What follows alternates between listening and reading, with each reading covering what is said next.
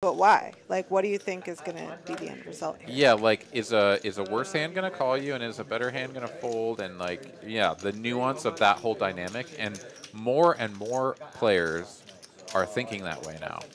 And if you're not one of them... So what you're saying, more and more players are getting better? Yeah. That's problematic. That is. Problematic, like sure. In terms of, like, our bottom line, our hourly as players. But I think it's fantastic. Great for the game. Great for the game. 100% great for the game. Fantastic. Trey's got aces. He opened, got flat called by Eric and Matt. Eric's got the flush draw. Matt flopped a set. This is going to get spicy. Yeah. Eric never folding. Matt also never folding.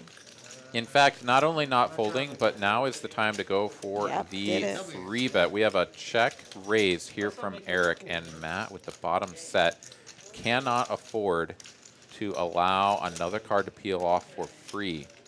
Yeah. Eric, the effective stack here, 3,600 behind, but does have to raise a 600 in front of him.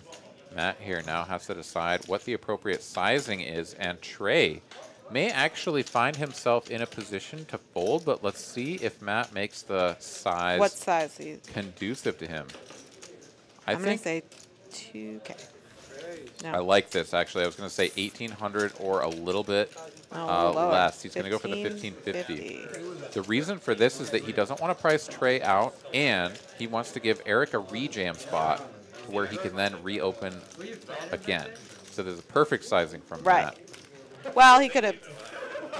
No, I guess he can't go much bigger than that and have Eric's action.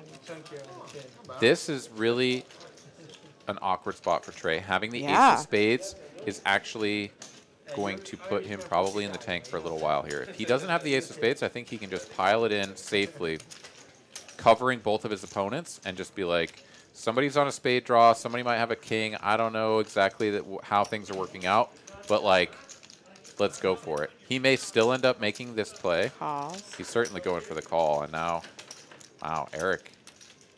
How much was that for? I mean, he's okay. priced into a call, but he's going to get out of it. jammer. I mean, can you just call there? I guess. I think he's getting the price to peel one off.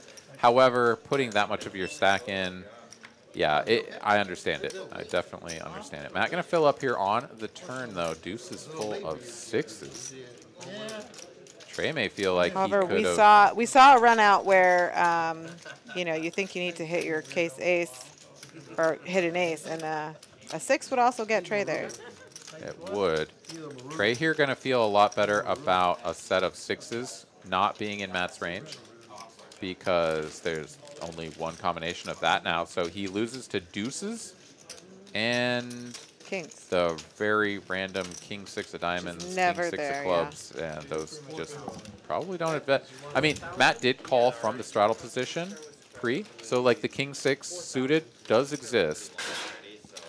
And Trey gonna go big. He says, you know what? I'm gonna get my value. I wish there was a way that this could run out the Babby, but it's not possible. It is not possible. Deuce is full of aces would be the best hand made for Trey. That would like lose to Matt's hand. Matt, of course, not going anywhere. This is a hand far too strong to ever contemplate folding. This is for all of his chips. Effectively, I mean, when he goes all in for the remaining 1,300, it is not going to matter for Trey. Wait a minute. Is this real life? Oh, my goodness. Is this real life? Wow. I am baffled. I am so surprised.